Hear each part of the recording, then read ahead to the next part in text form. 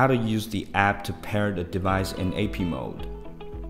Smart devices use two communication types, single point Wi-Fi or Wi-Fi plus Bluetooth. When using the app of Tuya, you can choose Easy Connect mode, or AP Access Point mode to pair the devices.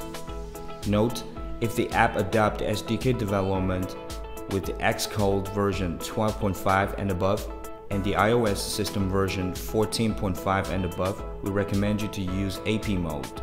Then let's take the Smart Life app to demonstrate how to use the AP mode to pair a smart light. First, adjust the device indicator light to a slow flashing state.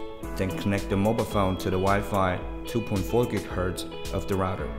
Then open the Smart Life app, click Add Device or plus sign. Select Add Manually, Lightning, Light Source, Bluetooth plus Wi-Fi. Click Easy Mode on the upper right corner, select AP Mode. Check Confirm the light is blinking slowly, then click Next.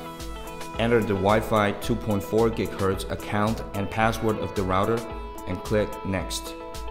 Click Go to Connect and connect the mobile phone Wi-Fi to the device hotspot that generally shows in the format of Smart Life Dash. After you return to the app page, the device starts to perform pairing. Please wait patiently for a few seconds, and then the page will prompt Added button. Click Done. Then you can control the device through the app.